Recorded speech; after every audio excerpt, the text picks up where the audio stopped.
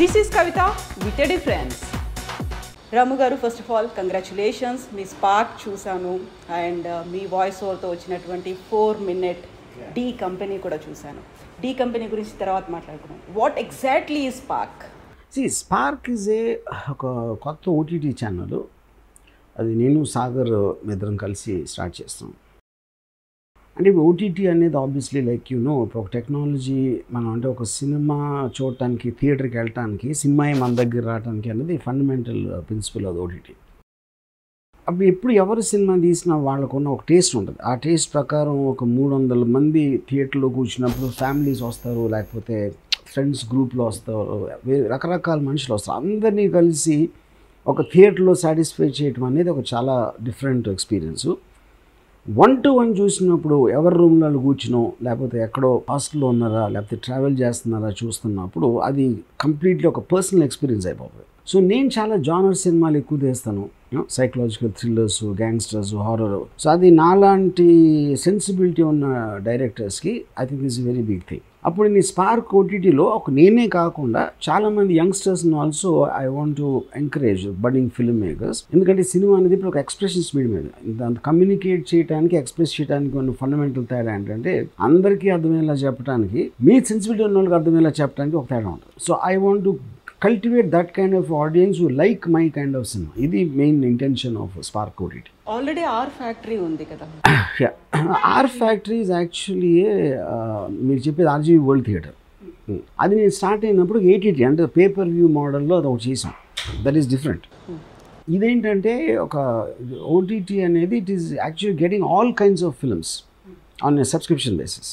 So ఇప్పుడు spark అనేది అంటే ఓన్లీ మీ మూవీసే వస్తాయా, లేకపోతే మీ కైండ్ ఆఫ్ మూవీస్ని ఎవరైతే ఇంట్రెస్ట్ చూపిస్తారో అలాంటి జానర్ ఆఫ్ మూవీసే వస్తాయా, ఎలాంటి అన్ని? బేసిక్లీ ఓటీటీలో first of all okay kind. ఇప్పుడు అంటే నేను నా పేరు క్రియేటివ్ ఆస్పెక్ట్లో అసోసియేట్ అయి ఉంటే ఆ పర్టిక్యులర్ సినిమాతోటి నా కైండ్ ఆఫ్ సినిమాలు వస్తాయి.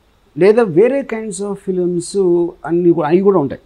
అంటే ఇప్పుడు ఒక మనం స్పార్క్ ఓటీటీ అనేది ఒక మాల్ అనుకుంటే నాయి కొన్ని షాపులు ఉంటాయి, వేరే షాపులు కూడా ఉంటాయి. అంటే అది నా సెన్సిబిలిటీ. అంటే ఫర్ ఎగ్జాంపుల్ నాకు సెక్స్ కామెడీస్ ఇష్టం ఉండదు.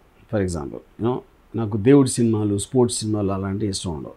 సో అవి నేను ఎప్పుడు చేయను, అట్లా నేను క్రియేటివ్గా ఇన్వాల్వ్ అవ్వను.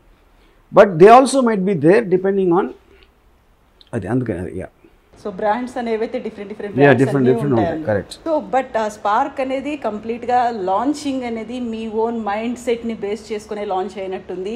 చూసిన డి కంపెనీ ప్రోమో చూసిన తర్వాత ఫస్ట్ 4 minutes చూసిన తర్వాత ఐ వుడ్ సే అంటే ఇప్పుడు పాయింట్ ఏంటంటే ఇప్పుడు నెట్ఫ్లిక్స్ ఉందనుకోండి, నార్కాస్ అనేది చూస్తే ఆ సెన్సిబిలిటీ ఒకటి ఉంటుంది, వైల్డ్ కంట్రీ ఇంకోటి ఉండొచ్చు, ఇంకోటి ఏదో ఉండొచ్చు. సో అప్పుడు కరెక్ట్ ఎగ్జాంపుల్ నా ఫీలింగ్ మాల్లో వేరే షాప్లో స్పెషలైజేషన్స్ ఉంటాయి, కానీ మాల్ దానిలో అన్నీ ఉంటాయి. అయితే ఇప్పుడు మనం ఓటీటీల గురించి మాట్లాడుకుంటున్నప్పుడు కరోనా ఎంత బ్యాడ్ ఎఫెక్ట్ చూపించింది, ఇంపాక్ట్ ఇన్ని చూపించింది అనుకుంటున్నప్పటికి కూడా లాస్ట్ ఇయర్ మన దేశంలో కరోనా వచ్చింది, ఎక్కడికక్కడ లాక్డౌన్లు అన్ని కంప్లీట్ క్లోజ్ అయిపోయి షట్ డౌన్లు చేసుకున్నప్పుడు కూడా ఓటీటీలు అనేవి ఫుల్ ఫ్లెడ్జ్డ్గా వచ్చాయి, ఫుల్ ఫామ్లో కంప్లీట్గా ఫుల్ స్వింగ్లో కనిపించినప్పుడు బూమ్ అనేది కనిపించింది. So we need to thank, ఒక రకంగా చూసుకుంటే ఓటీటీని థ్యాంక్స్ చెప్పుకోవచ్చు కరోనాకి. అదే టైంలో వచ్చిందా మీకు ఆలోచన స్పార్క్ పెట్టాలని ఎప్పుడు అనిపించింది? ఐ థింక్ ఐ బీన్ అంటే యాక్చువల్గా ఓటీటీస్ ఇన్ఫ్లుయెన్స్ నాకు తెలిసి 2017-18 నుంచి స్టార్ట్ అయింది ఆల్మోస్ట్. ఎందుకంటే చాలామంది నెట్ఫ్లిక్స్ చూడటం, అమెజాన్ ప్రైమ్ చూడటం, అసలు ఆ రెండు వాడుక భాషలో వచ్చింది రఫ్లీ 17-18 ఆ టైంలో. అంటే బాగా ఫేమస్గా నేను చెప్పేది. ఇప్పుడు నార్కాస్ అనే Mexican gangster, Colombian gangster series చూడటానికి ఫస్ట్ టైం నేను నెట్ఫ్లిక్స్ చూశాను. ఎందుకంటే దాని గురించి చాలామంది నాకు చెప్పారు. యా, అంటే నాకు పబ్లో ఎస్కోబార్ గురించి నాకు చాలా తెలుసు, కొలంబియన్ గ్యాంగ్స్టర్. అతని మీద ఒక సిరీస్ ఉంది నెట్ఫ్లిక్స్లో అని చెప్తే అది చూడటానికి నేను ఫస్ట్ నెట్ఫ్లిక్స్ సబ్స్క్రిప్షన్ తీసుకున్నాను. అఫ్కోర్స్ దాని తర్వాత there are so many other things happening. So దాని ఇంపాక్ట్ చాలామంది నేను ఏం చూస్తున్నావు ఇప్పుడు బింజ్ వాచ్ చేశాను ఇలాంటి టర్మినాలజీ అంతా నేను 2018 నుంచి వింటున్నాను యాక్చువల్గా. So I realise even at that time it is going to create a significant impact on the film industry. But of course pandemic వచ్చిన తర్వాత ఆబ్వియస్లీ థియేటర్స్ షట్ డౌన్ వలన ఇది స్పీడప్ అయిపోయింది. But I definitely enjoyed a lot this interview. And I think నేను recent టైమ్స్లో అంటే ఇయర్స్లో నేను చెప్పేది చేసిన one of the most insightful interviews. So that's a compliment to you. Thank you so much. Thank you so much. And so I don't know how to characterize it because చాలా things దో ఇప్పుడు ఇన్ని సంవత్సరాలు